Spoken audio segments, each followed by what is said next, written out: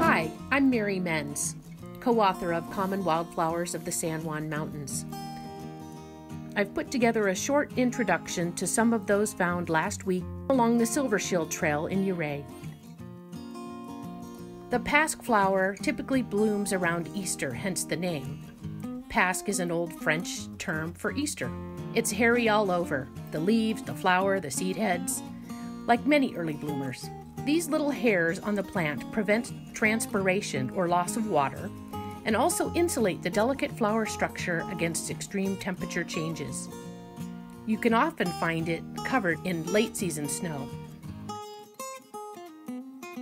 This week, I also found one of Colorado's native orchid species, Trailside, in Ouray County.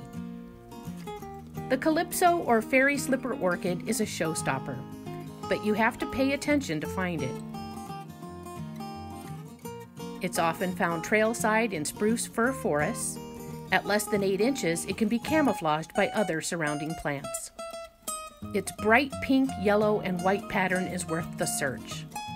Seeing this so early makes me wonder if it's putting on an early show so that it can go to seed early. The area I found it in is quite dry.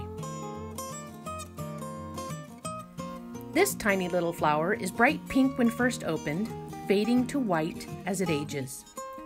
It's common to find them in dappled sunshine and open areas.